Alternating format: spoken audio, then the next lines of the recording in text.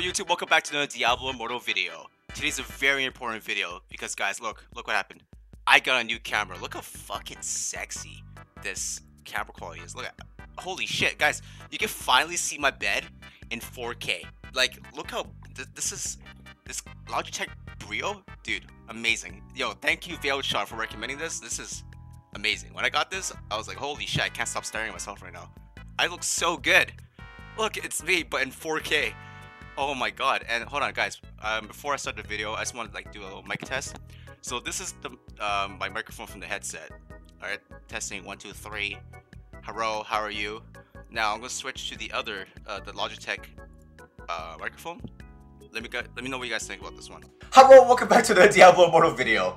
I don't think this mic is as good. There's a lot of echo in the background, but yeah, let me know what you guys think in the comment section down below. But I'm just so excited. Now I'm gonna make some good content. Fucking green screen. You guys can see my bed in 4K now. Alright, so today I want to talk to you guys about how to get stronger as a free-to-play player, low spender. Alright, just to verify, guys, like I said before, I stated in many videos, I am obviously free-to-play. No, I'm just kidding. Okay, guys, honestly, jokes aside, I am not free-to-play. I've spent a decent amount of money. I have 2,600 residents on my team manager now. And also, guys, you know that if you buy a pack and with the orbs are actually cross-class transferable. I don't know what the fuck I just said there. Yeah, the orbs are cross characters in the same account. So right now, if you see, I have 120 orbs on my alt. If I go to my main, I will also have 120 orbs. So what I was doing pretty much was I would buy packs on my alt that have orbs in it, and I would use those orbs to buy legendary crest on my main. There you go, 120. So pretty cool trick. If you guys have an ult and you guys don't want to spend money straight up just on orbs, you can buy packs. That way you can benefit your ult and your main. Besides that, as a free-to-play player, guys, very simple things to do. First thing you should always do is obviously go to Iben Fhads. Alright, you don't need 377 keys every single time to clear all the rooms. Every day what I do is pretty much I go in there and I'll just clear the first room if I don't have a full amount of keys to clear everything in Iben Fhads. So when you're in Iben Fhads, it's always good too because you get a guaranteed 4 Asperger keys, which is good. So even if you don't clear it, 4 keys a day adds up, right? And obviously you could do your assembly every single day, buy the keys from the hilt vendor, and whatever methods you can do to get keys, always get those because these are pretty important. Because what you want to do is essentially upgrade your left side stats, your secondary stats, so your willpower, fortitude, and etc. And the coolest part about this, guys, you don't have to pick up the gems, by the way. That's way too much work. I just open the chest, get the fuck out of here. It's actually really good, especially if you're doing a full run. Fuck pick up the gems, because they just mail it to your mail, which is way better. Like, it saves so much time. Because fuck Iben Fhads. Look at this. Go here. What do I got? Oh, look at this. All these great gems. Claim all, read all, delete all the red messages, because who has time for that kind of shit? And there you go. Now I have bit more gems. It's not too much, but once a day, it adds up. That shit adds up. Once you're satisfied with your residence, you spent all the platinum you want to get gems, legendary gems and upgrade and stuff like that. What you want to do, more importantly, is focus on your secondary stats, your armor penetration, potency, resistance. What I recommend, especially if you do battlegrounds and PvP, I'm stacking resistance, because if you're a free-to-play player or even a low spender, it doesn't matter how much armor you got, because if you're gonna fight against a whale, you're gonna get clapped either way in one shot. But resistance is good because if you get stunned, feared, frozen by wizards, because that's annoying as shit, slowed down by them, at least if you have resistance, you have a chance to escape, because that reduces the duration of any CC by enemies, by players as well too. Next thing I recommend, definitely go for armor penetration, because this will boost your damage for crits, or your crit damage, I mean. So if you're able to be a glass cannon and kill people, that's perfect. Next thing I'm focusing on is armor. If you have armor, you have a bit more survivability. Potency is a very kind of like difficult attribute to really focus on, unless you are going full, I guess, bleed dot CC build. You don't really need potency, because chances are you're gonna be fighting people in battlegrounds who have like 2,000, 3,000 resistance, and it's not gonna do anything. Like, you'll fear somebody, it'll be a fraction of a second. And also for necromancers, if you guys didn't know, the bone wall pillar does not actually benefit from potency because it's not an actual CC, it's a knockup.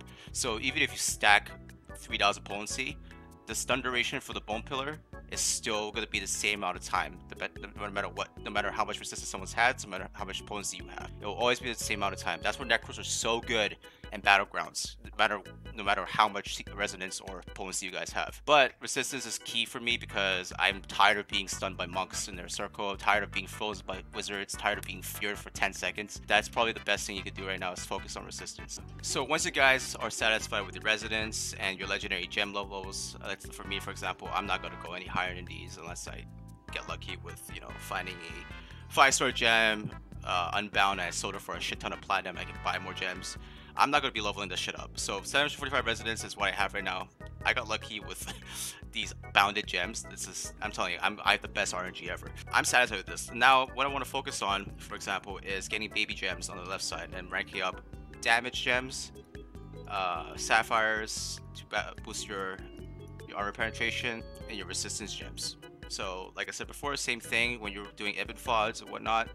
You want to focus on resistance, armor penetration, armor, life, then potency. That's my order. That's what I think is really good. You know, it's not necessarily what other people might say, but this is what I do, and it's doing pretty good for me in Battlegrounds. So, because once you get these stats up, it's gonna make a big difference. It's gonna make a huge difference. I'm telling you guys. So obviously, best way to do that too is farm your hidden layers. You get 6 gems there, and then farm 12 gems as a party of 4. And just try to rank them up once if you don't need the platinum. Number 3, this is pretty underrated conversation here. Simple charms. This shit is my favorite. I would always buy simple charms from the limited time vendor if it ever appears, and also I'll buy my 3 simple charms every week because this way, this is how you get abilities on your charms. And I'll actually show you guys how this works. I don't think a lot of people understand how to actually imbue a charm or how this works and how to increase the damage on these ones. Like I got lucky as hell here. I got a 6% crossbow shot by imbuing my own charms. I never buy them, by the way. I never buy skill stones from the market. I only buy simple charms from the vendor and the simple charms you get from your daily codex. So how it works, guys, I'll give a quick little rundown over here. Okay, I'll move my camera back here. You upgrade a charm. Alright, you need to get alchemical powder, and the way to do that is by salvaging simple charms. So if I salvage this one, I'll get 10. I'm not going to salvage this one because I want to upgrade it and see what I get here. Normally, I would upgrade a charm that already has a Demon Hunter ability, so I don't have to gamble and, you know, waste a potential simple charm. But for the sake of video, I'm going to try this. Hopefully I get a Demon Hunter ability. Please? Please? Oh my god, what a fucking waste. Anyways, this charm's shit, so what I'm going to do... Actually, wait, this charm's pretty good. I'm gonna keep it from Necro. Okay, fine. I'll go buy a charm, a skill stone from the market. That's the Demon Hunter ability. Let's see what I get here. Let's see what I want.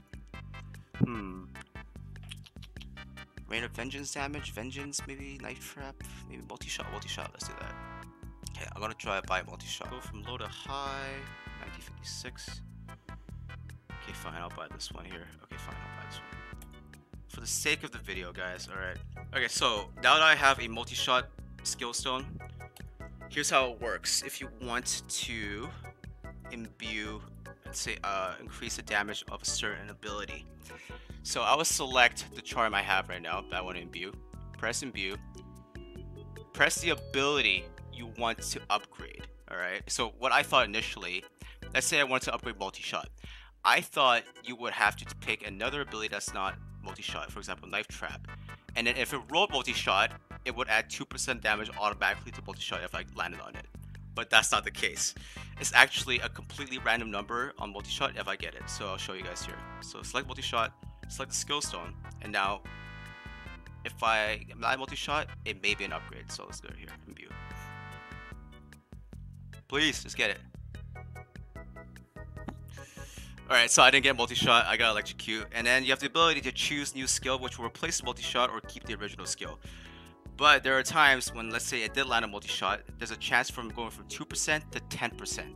So that's how I was able to get crossbow shot at 6%. Because I'm not a whale, I'm not going to keep buying skill charms to show you guys how it works. But believe me, that's how I got 6%. It's my first time I ever got that, and I was very happy. So definitely try doing that. Always buy charms, that's very, very beneficial. And if you guys don't like it, for example, I don't like this charm. If I don't like this charm, you can extract it for 500 platinum. So let's say you get a charm with 5 skills you don't like this one, for example. Fuck it, I'll just do it. I'll just extract it. Extract for 500 platinum, and then you can sell it on the market for platinum. And because it has 3 necro skills, one is Bone Wall and Command Golem, which is very popular necro abilities, I can probably get this for 2500 platinum. There you go. That's a very underrated thing that people overlook. Simple charms are very important. A lot of people don't understand why it's good. I love it. I buy it every single day, and that's how I make most of my platinum on my alt and transfer my platinum to my main. And the fourth way to make your free-to-play character stronger, honestly, is all RNG at that point. Just grind, farm, hopefully get blessed by RNGs and get gear like me. Like, look at this shit. 250, 254. This is the only thing in the game that you cannot buy. Money cannot buy this. You cannot buy gear like this, you know.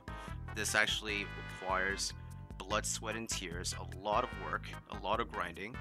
You know, like, this is fucking fantastic. Like, I can't believe I got this. And grind dungeons, you know, get your legendary crest, your eternal legendary crest every single day. Every single week from raids. You know, farm mats, upgrade your gear to level 26 so you can get 5 Reforged family bonuses.